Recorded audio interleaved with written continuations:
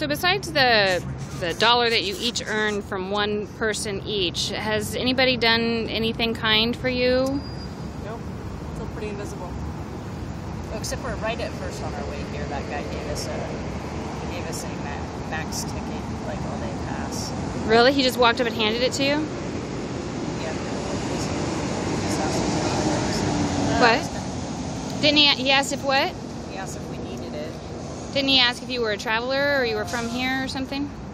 Yeah. I think on the max we had our phones out and stuff, and people just thought we were travelers Instead of homeless, yeah. because it's kind of hard to get homeless when you are not homeless as far as how you look.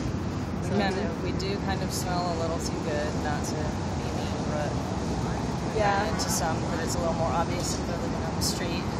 yeah, it was So- pretty. The perspective was pretty cool when you we've been trying to make ourselves look like dirty or whatnot, and then to actually look at homeless people and to see how dirty they actually are. I don't know, yeah. How you guys doing? I'm doing all right. You guys feel like talking at all? Well, Life. unless